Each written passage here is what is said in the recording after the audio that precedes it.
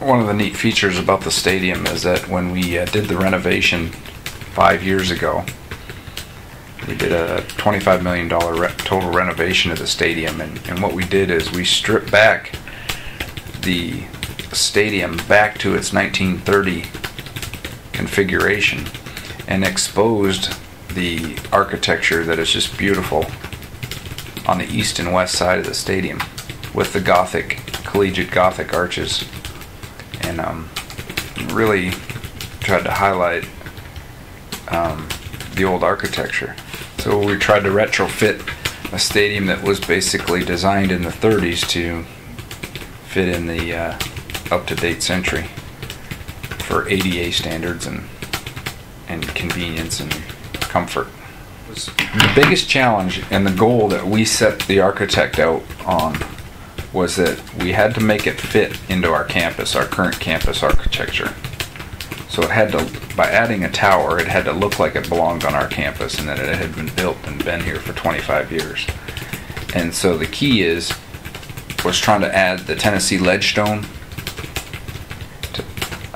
to areas that made it fit into.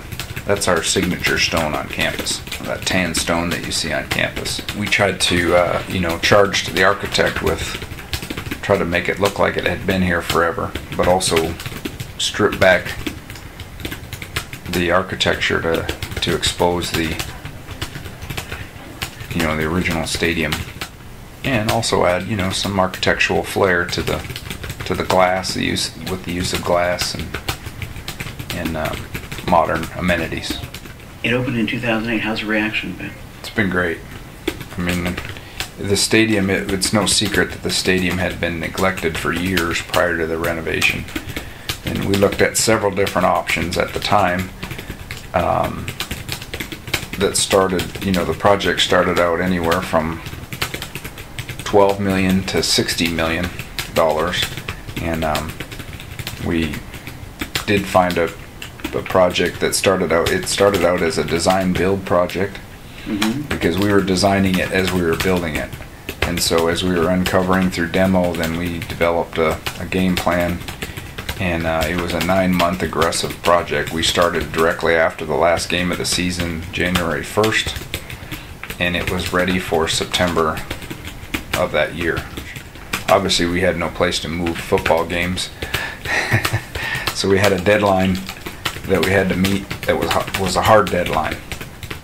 Even when we opened up the first game, we were still finishing up areas, plaza areas, and some common areas. As funding increased, then the design increased.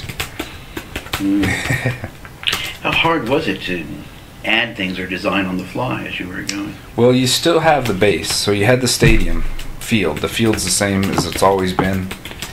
And so everything worked out from around that. So really the areas that we changed and upgraded the amenities when the money just started to get in was the restroom areas. We just had priorities, concession areas, fan,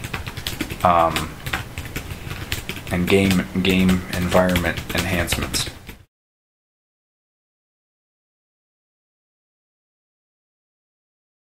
The case building in particular has done wonders for our football program, with the fact that now they have a home for their team,